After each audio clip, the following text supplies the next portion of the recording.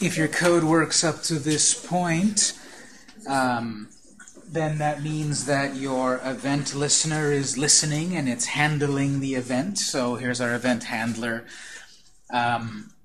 We are clicking and we get the first feedback, and we're seeing where the comic in question we're going to delete is that one right there, which we extracted from view comic. So further to delete here, pretty straightforward. We mean to delete the comic we're looking at. The comic that we've clicked info is the comic we want to delete. So db.delete, or actually db.get, we'll say first check that the comic in question exists. So we need to get from the database the particular comic.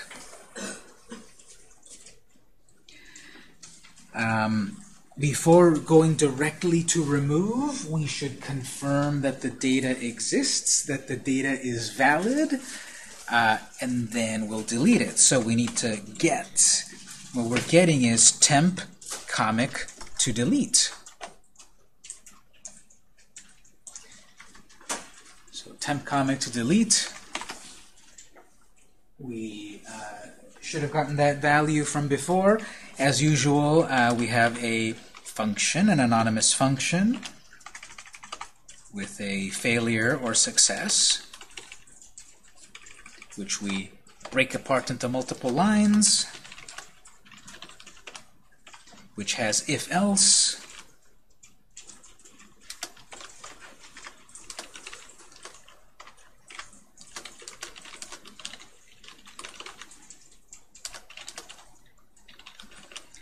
which we first check for failure.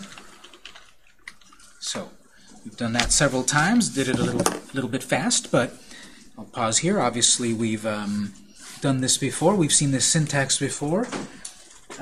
Console will say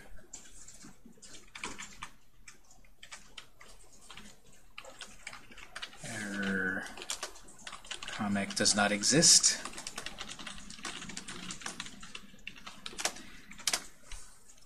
And we'll see what the failure message is.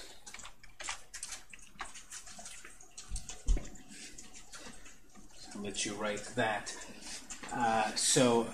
The documentation for PouchDB, if you get into it, you see sort of like their best case, best practice.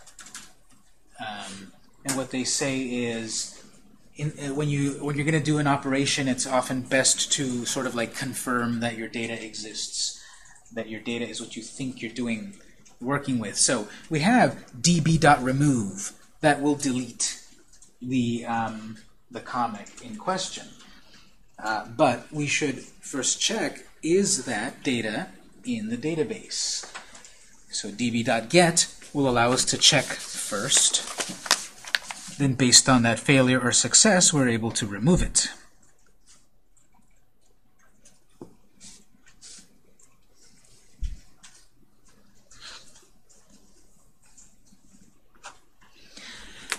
Since db.remove is very similar to db.destroy, wouldn't it be a good idea to confirm with the person you're about to delete this comic? We confirmed with the user, are you sure you want to delete your whole collection? So we're going to do the same thing with, are you sure you want to delete this comic? So we'll have a switch, as we saw before, to ask to the confirmation, are you sure you want to delete this comic?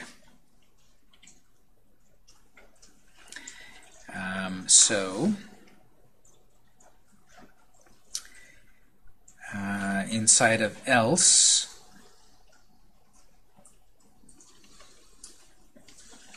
switch, open close parentheses, curly braces, this is end of our switch.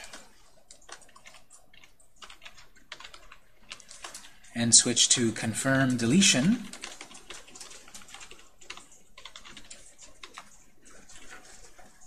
We'll have a case for true, a case for false, a default case.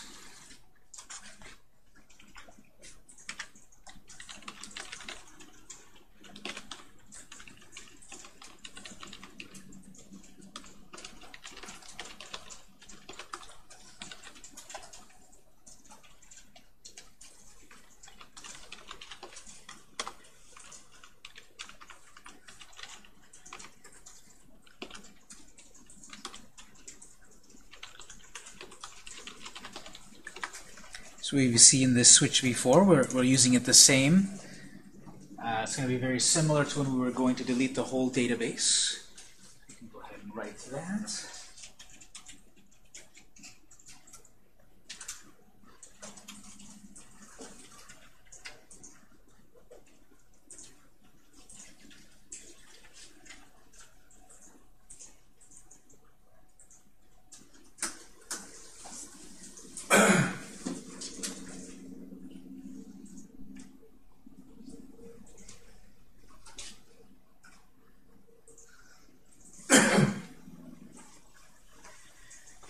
Okay, so if our case is true,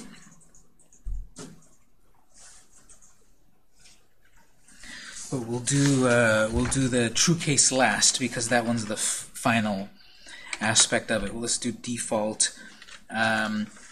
Default in our case, there's some sort of issue we need to deal with. Third choice.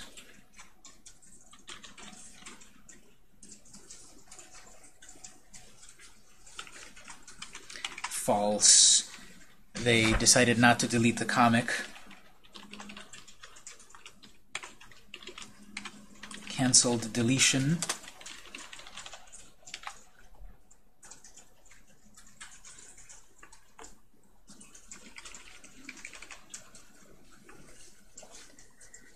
Well, in the switch, we will make a confirmation pop-up.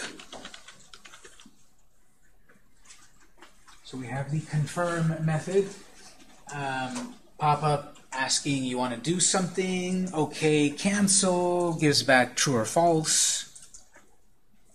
So we have the case for true, we have the case for false. There shouldn't be a third case, but it's good practice to have a default case.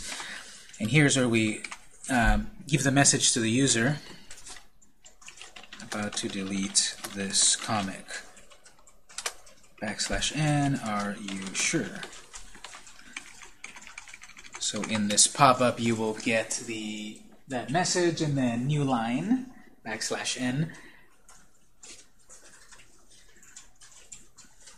They will click cancel, which will trigger false.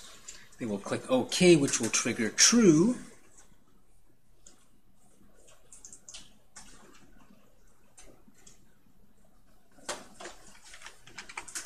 So we've got db.remove.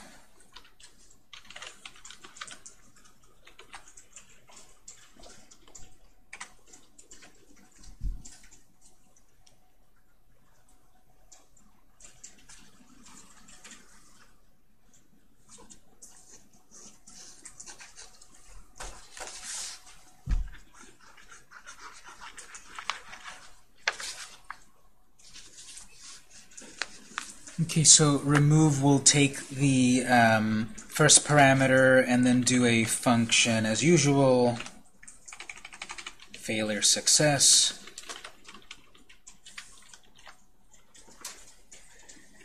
So .put, .remove, .destroy, everything. Usually then some sort of option or some sort of parameter and then callback function as usual. We'll deal with that in a moment. Here, from the documentation that I read, the whole point of first doing a get is to confirm that we're deleting what we expect to be deleting. So the system is that we get the data that we're about to delete. It comes back in the success object. So we're about to remove. And it looks really weird. We're about to remove success. because when we're this far into the code, Pouch gives back to us the object success, which includes the whole comic, all of the data of the comic, the ID, the name of the comic, the year of the comic, the publisher, the notes, all of that. All of that is stored in success. So we're saying remove all of that from the database. That will either have a failure result or a success result. So we'll break the curly brace and then we'll deal with failure or success. I'm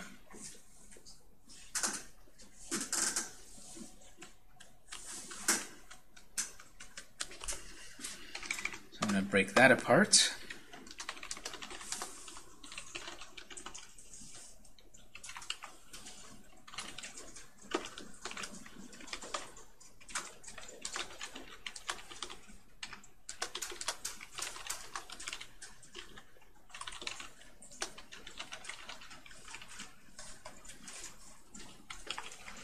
If failure, or else success,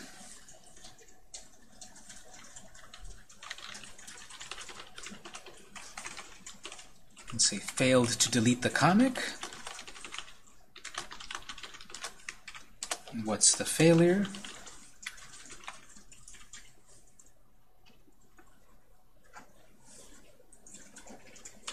Ultimately, there's a success, so console log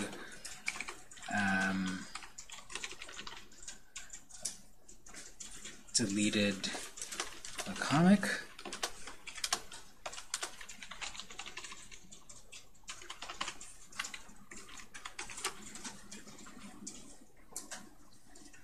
So it'll say true, deleted the comic, true. If we get ultimately down to this else, we tried to remove a particular comic. We're confirming which comic it is from the db.get. So it should have deleted the comic, true. For some reason, something happened in between getting that comic and deleting that comic, which, you know, it processes the code instantaneously pretty much, so there probably should not get to this failure. But if there was a failure, then we'll see the output. So db.remove removes it. That could have been the only code we had in this function. Remove the comic, and it would do it. But we're building in first. Let's confirm the comic we're going to delete, db.get. Was there an error here or not? Okay. Then let's confirm to the person. You press delete. Are you sure you want to delete? Once that's confirmed, okay, then finally try to remove it, or else there's no error, so remove it. Now that removes it from the database, but visually in the app itself, nothing has quite changed. In the app itself, the table is still going to show that comic. We need to redraw the table to show that now there is no more, that one comic that we removed is no longer there. And remember, our function show comics prep is our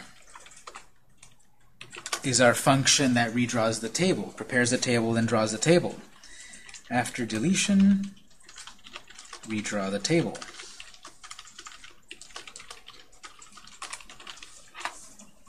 Redraw it.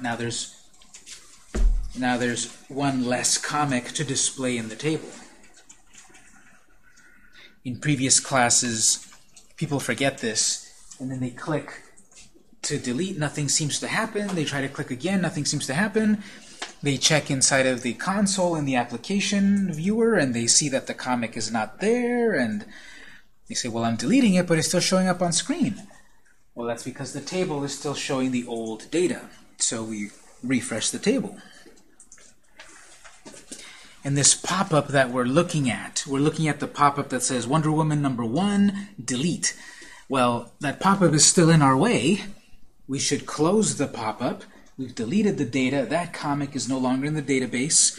Let's also close the current pop-up.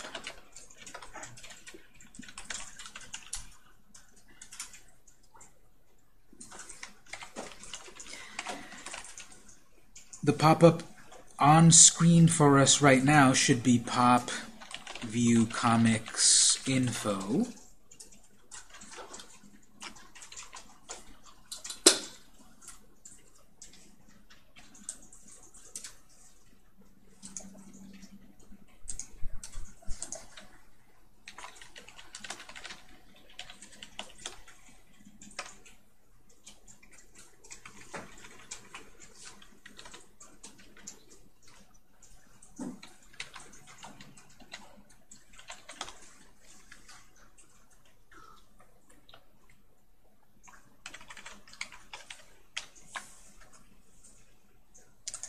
that's what we called it.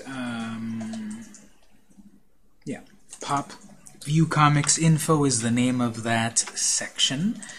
And we're saying here, okay, this is the section in question. Let's do dialog. It's a dialog box. Let's close it.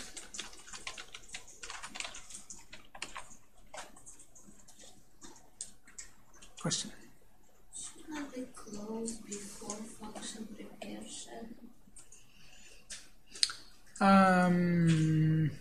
It all happens so fast that it doesn't quite matter, because we're gonna redraw the table right away. Then we're gonna close the pop-up. So we can check both ways, but either or should give the same result.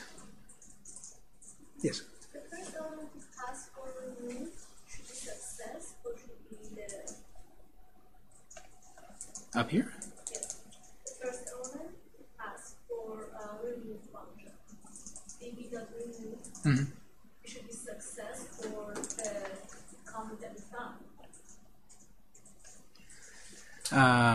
No, it should be success. Let me double check my notes here. Let me double check my notes. DB remove success. It should be success because this ultimately comes from db.get. If we're trying to get the comic to delete, that's the ID. We're trying to get a particular comic to delete. There's either a failure or success. Success then gets passed into dealing with if-else. Okay, so it has that from the get above it. It has it from above it, yes. What we're deleting has come from db.get. So we redraw the table, we close the dialog, and then the comic is deleted. Let's go ahead and test this. Let's try this out. Select a comic, try to press the delete. Check your console to see the feedback you're getting from the process. You should get the pop-up that says, "Are you sure?" You can again test cancel and then success and then OK. You click that final OK, and then it should then ultimately say, "Deleted the comic." True. Redraws the table first, then closes the dialog. You don't see the table because the dialog is in view. When a dialog appears, it fades out what's already on screen, so the table is invisible for a moment. Redraw the table, then close the dialog, show the table, and it should then have the comic removed from it. Let's check.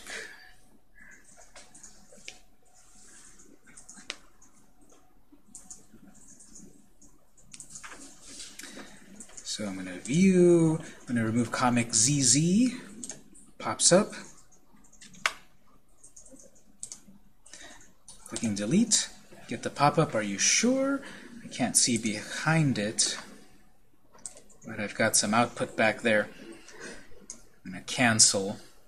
Okay, so that was saying function delete comic is running, comic about to delete is this. I canceled. I'm going to try it again. So I'm going to go for it. "Are you sure?" I click OK.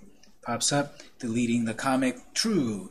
Function show prep is running. This is my data at the moment with one less item. The table redrew itself. No more ZZ comic. Same thing here. Yep, delete it, confirm.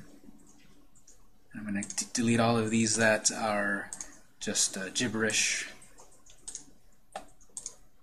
Keeps only the real ones. Then I want to eventually fix my spellings. But delete now is working. You can delete individual comics. We set up previously delete all the comics. Now it's individual comics.